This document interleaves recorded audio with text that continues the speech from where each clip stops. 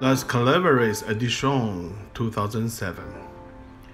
Smell, brown sugar and leather. Cold draw, sweet dark chocolate and dry wood. First impression, lilac with included cedar strip as Privada Cigar Club suggested.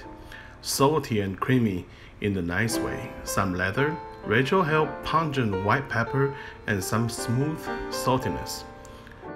First third, chewy texture draw, nice smooth saltiness with some pepper and burning wood.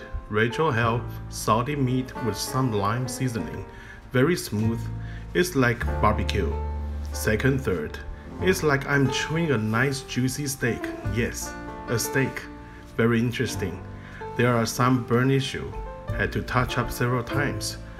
But who cares, as long as it tastes good. Retro-Hale, some coffee notes, dry burning wood, cedar, leather, and tiny hint of sweetness. Nutty, earth finish.